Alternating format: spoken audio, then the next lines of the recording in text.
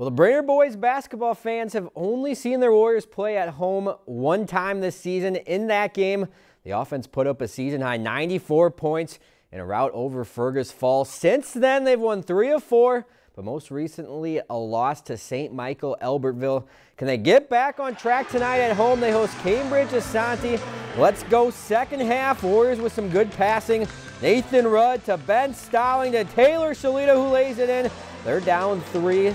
Then later it's Mason Malone. He's going to attempt the tray, misses, but Joey Sauer there for the cleanup. They're trying to claw back in it. And later, how about Rudd here? He's going to take the pass and just turns around for the fadeaway and gets it to drop. Warriors cut it to 1, but the Blue Jackets hit the shots when they needed to. Michael Ladd gets the steal here, finds Henry Abraham in stride towards the basket. They would pull the way down the stretch to top the Warriors. 81-70 the final score. If you've enjoyed this segment of Lakeland News, please consider making a tax-deductible contribution to Lakeland Public Television.